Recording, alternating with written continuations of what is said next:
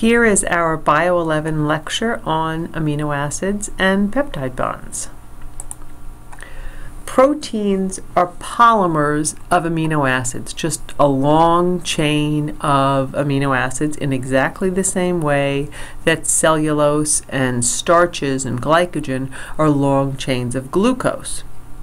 What's different, though, is that in cellulose and starch and glycogen and chitin, every single sugar monomer is exactly the same as every other one. But in a protein, the amino acids are different from each other. So we need to take a look at amino acids. So here's an amino acid.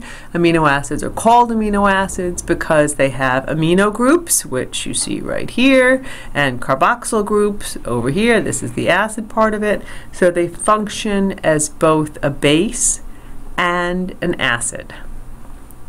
The other two things attached to this central carbon is a hydrogen, and then the side chain. The side chain is what's different between amino acids. And they're all attached to this alpha carbon right here.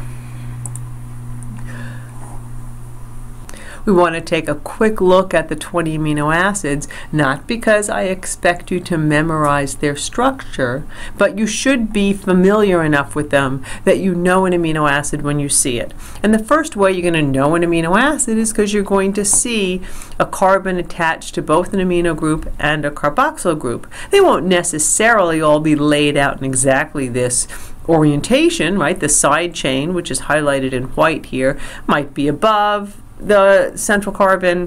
The carboxyl group can be on the left, but conventionally they're drawn this way. Now the first thing I want you to notice, and this was the case on the previous slide as well, that both the amino group and the carboxyl group are drawn as charged entities. Right? A base means it can accept a proton, and so this amino group has accepted an additional proton. So it has this, and an acid, the definition of an acid is that it gives up a proton, and so the carboxyl group is shown that way. It doesn't have to be drawn this way. You could draw it with both in the uncharged position. It's equally correct. All right, so here on the, some amino acids have charged side chains, either positively charged or negatively charged, and just like the amino groups and the carboxyl groups, the positive charge comes from an amino group, right, and the negative charge comes from a carboxyl group. In the polar amino acids, polar but uncharged, there are 5 of them. 3 of them have hydroxyl groups, and of course we're familiar, hydroxyl group here, hydroxyl group on threonine, and hydroxyl group on tyrosine. And of course we're used to thinking about hydroxyl group as charged entities. And the other 2, asparagine and glutamine, they have amino groups, but the amino groups in this conformation are less likely to be fully charged. It's more like there's just a partial charge. The special cases, cysteine, glycine, and proline, let's take them in a different order. Proline is a special case because the side chain forms a covalent bond with the amino group.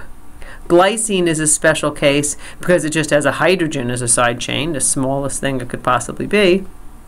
And cysteine is a special case because this sulfur group is going to form covalent bonds with other cysteines and make cross-links between polypeptide chains. And we'll come back and talk about that in a bit, in another lecture. And then the nonpolar hydrophobic side chains, as you would expect, it's just pretty much nothing but carbon, right? In one case we've got some nitrogen here, but this nitrogen is pretty much overwhelmed, sort of lost in a sea of carbon, so the overwhelming chemical entity here, because it's mostly carbon and hydrogen, is hydrophobic. And this sulfur here, because it's not on the end, it's covalently bonded already to 2 carbons, which it's not going to release as easily as a hydrogen. This sulfur does not form any cross chains with anything else in methionine. Amino acids are linked together with peptide bonds or peptide linkage.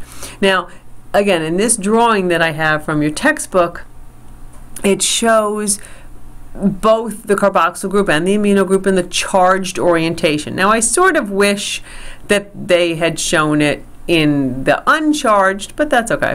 What we have here is you have a oxygen with its extra electron, and we have one hydrogen here. We just need an extra proton from over here, and then we're going to left with a covalent bond forming between the two amino acids.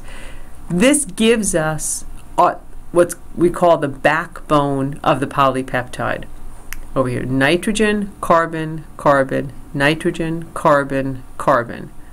And then the next amino acid, the next will be added, the next peptide bond is going to be added here to this carboxyl group.